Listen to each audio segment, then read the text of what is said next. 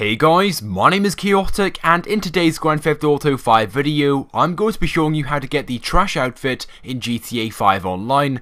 As I'm sure you guys know, there is no physical way of purchasing the trash outfit in free roam, but by using a glitch, I will show you guys how to do so. You can also use this glitch to get the police uniform in free roam as well. If you guys want to see a tutorial for that, click the link in the description. But anyway, this glitch is very easy, and it also works on all consoles as well. So yes, it works on the Xbox One, the Xbox 360, the PlayStation 3 and the PlayStation 4.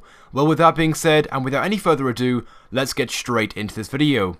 So to begin with, what you want to do for this is get yourself into a lobby for the trash truck mission from the Series A funding Heist. Now if you don't have a friend that can invite you to this one, just simply go into a public session and wait for a random person to invite you to this mission. It's actually surprising how many Heist mission invites you will receive. But anyway, once you're inside the mission menu, you can choose which outfit which you use. There are two choices, and these are the Collector, which has a t-shirt, and the Trash, which has a hoodie. But anyway, once you've chosen your outfit and the mission starts up, you want to give it about 5 to 10 seconds or so for the mission to fully begin, and once you receive the objective of going down to the South Los Santos recycling plant, you can then press start, go across to online, and then scroll down and select find a new session, so that you're taken back into free roam. Now when you spawn in, you still won't have the outfit, there are still a few more steps involved, but when you do spawn in, go onto your phone, go across to quick job, and scroll down and select play capture mission, and once it loads up and you're inside the mission menu, just go ahead and ready up.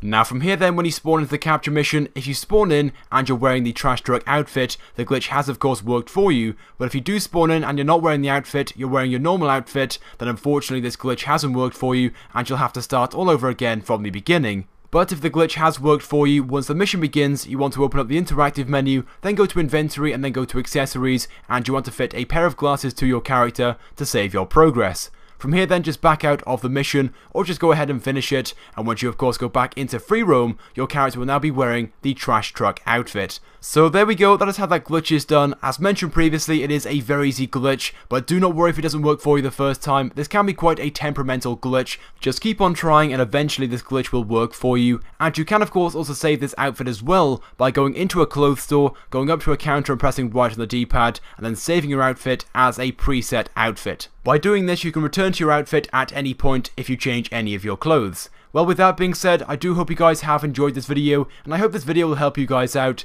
As mentioned previously, you can also do this with the police uniform as well, and if you guys want a tutorial for that, there is a link in the description. But if you guys could take a few seconds out of your day to click the like button, it would help me out a lot, and it's also greatly appreciated. Also be sure to leave a comment on this video to let me know your thoughts about this outfit, and if you have not subscribed to my YouTube channel already, I'd recommend that you do, because I upload all the latest and the greatest Grand Theft Auto 5 content. So once again, thank you guys for watching, and I will see you guys next time.